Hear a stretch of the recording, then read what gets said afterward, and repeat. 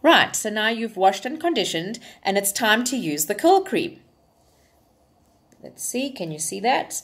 IntrinsiCurly Me, Anti-Frizz Curl Enhancer. Right, so the curl cream is used on sopping wet hair. So either you've just come out of the shower and you have rinsed all the conditioner out, or you've left some in, etc. Do not towel dry. What you're going to do now is you're going to take some curl cream and you're going to run your fingers through your hair.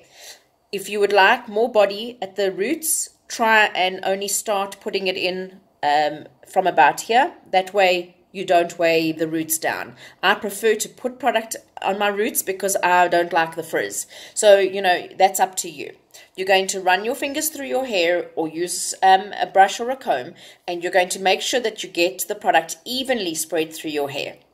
Right, so now you need to make sure that your hair is sopping wet. You've added the product and you're going to squish to condish. So if your hair is still wet, that's great. Start the squish to condish method.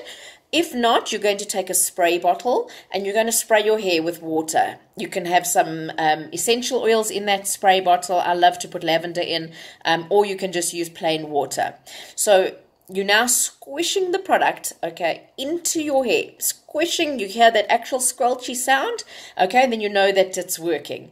You then going to throw your head over if you feel you need to and squish and make sure that it's everywhere. Try and make sure that you've got product all the way down to the roots so that you land up with really nice curl formation and you don't have too much frizz.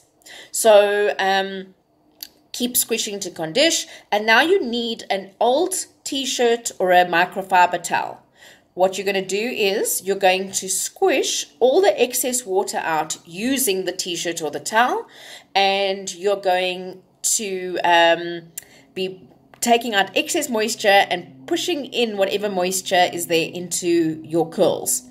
And after that, it's up to you if you want to use a diffuser or if you're going to air dry. My hair is always much better if I air dry. Some people are better if they use a diffuser.